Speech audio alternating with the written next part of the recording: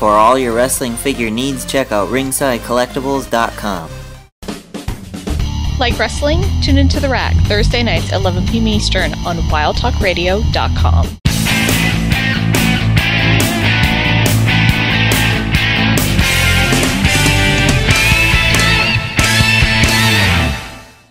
Hey guys, welcome to a special episode of Wrestling Figure Wednesday. Gonna do something a little different today to celebrate 100 episodes of Wrestling Figure Wednesday. Thank you for watching the show all this time and supporting it every week. Really appreciate it. Today I want to do something different and fun and show off a custom Gangrel figure I had made by my friend Scott Garner. You may know him as Renrags Customs. Like him on Facebook. I'll post information, all his customs and stuff later in the review. But that being said, I want to show you guys this Gangrel I had him make for me. It's very simple, custom actually, and it's a figure of one of my childhood favorites that I doubt we'll ever see an Elite figure of. Maybe one day, I don't know. But in the meantime, I really wanted him made. And I finally have him in my collection since his really old figures back from the 90s, I think. Or early 2000s, I don't remember. Pretty old though. So that being said, let's take a look at him up close.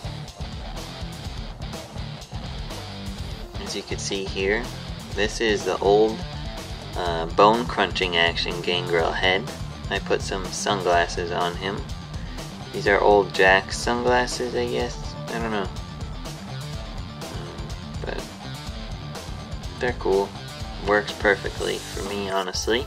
This is his old head from his old bone crunching figure, which, if you don't know what those were the old rubber figures that had like no articulation except you can move the arms and legs up and down and that's it. But Scott was able to make him a ball jointed head. I don't know if it turns left and right. I'm not going to force it since it is a custom. But you can see all the detail in his hair and stuff. I think Scott might have put some brown in his hair to make his hair look more realistic.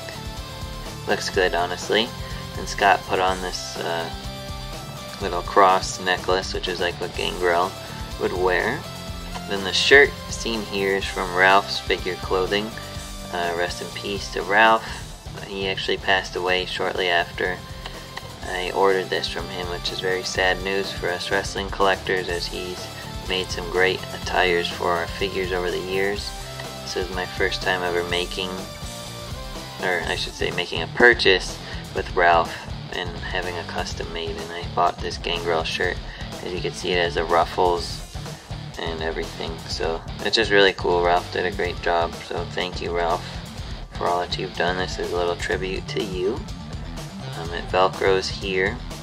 I'm not gonna undo it, but he has his chest joint here, like all elites do. He has his ball jointed shoulders, swivel biceps, typical elbow joints, swivel wrist joints, and the joint that goes up and down as well.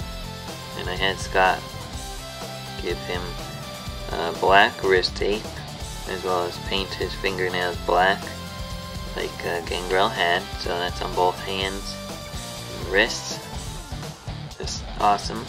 Then he has his swivel waist joint, the typical elite ball jointed legs that go outward as well as up and down.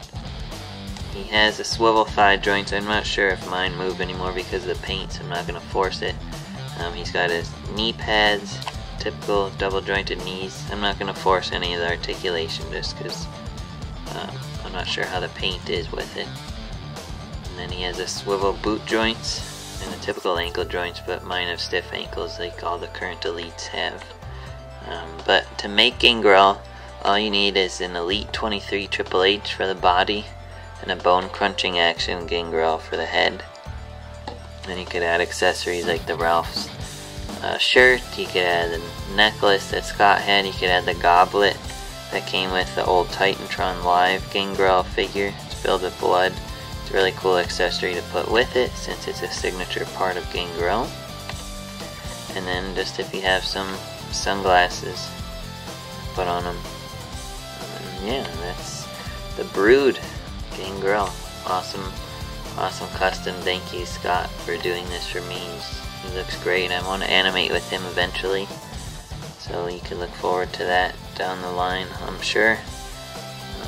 And yeah, thanks for watching this special episode of Wrestling Figure Wednesday. Be sure to like Wrestling Figure Wednesday on Facebook to suggest future reviews you'd like to see me do, as well as like Renrag's Customs to see all of Scott's great work and possibly buy from him. And also check out Ralph's Figure Clothing to purchase awesome clothes for your figures that Mattel has not made. And you could get it for either Jakks or Mattel figures, so it's really neat. And yeah, thanks for watching, and I'll see you next week.